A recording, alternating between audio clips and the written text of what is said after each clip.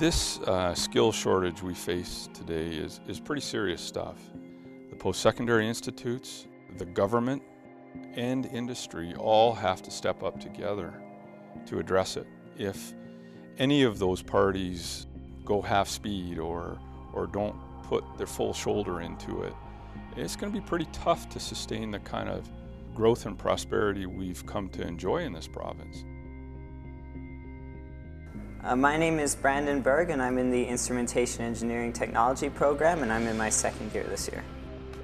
People want to get involved in an industry. They want to be on the head of it. They want to be having all the new things, all the new equipment to know what's happening. They don't want to start like way back in the time, because then you're not up to date with anything.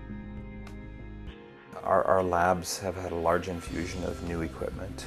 To have up-to-date equipment and the like is really a great experience for the students. In the old facilities, the equipment was constantly being used and we couldn't even maintain it properly because we had so much volume. It was a real struggle. So now we have 50% to 100% increase in some of the laboratory space. Well, the equipment changes were like drastic, because back in the old lab we were dealing with old instruments that had been taken apart and put back together like 50 or more times. But now when we get into this new building, everything's brand spanking new. It's barely been touched, so it's all working.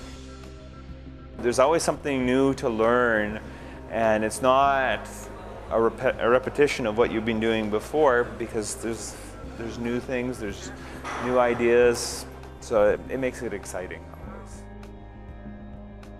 If we really do all step up and put the full shoulder into it, then we'll have all that much more to enjoy, all that much more in the way of growth, and a place that's going to be great to live and work in.